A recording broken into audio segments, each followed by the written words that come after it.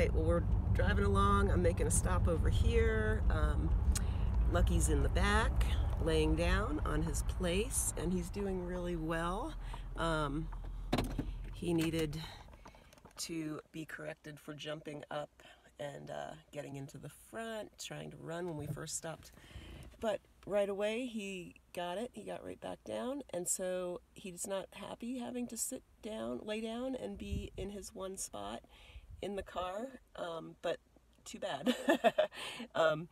The car's like a huge, being in the car and stopping to, when it's time to stop and get out of the car is like a major trigger for him to just completely lose it. So he's doing really well, but what I was just thinking about was he's practiced this. This would be impossible for him to do without all the practice he's done at home, on place, with distractions outside in the yard, just learning,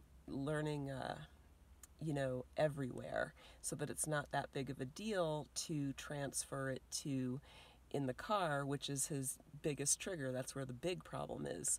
So if I would have just tried to go straight for the car and get him to behave in the car, it'd be so much harder for him without him having practiced being able to be calm and understanding place and down no matter what, in the easy places that are easier for him, to be able to work up to doing it in the place that's the huge trigger, where he just goes off and loses his mind. So there he is, doing good. Here, I'm going to open the door. Let's see if we get any reaction out of him. Pretty good. He stayed down. Take the keys out. So I'm going to get out, and he's doing super good. Walk away from the car. Back in. Good. Good. Okay, so I'm not going to let him out this time because I'm just making a pretend stop. But anyway, Lucky's doing pretty good at this.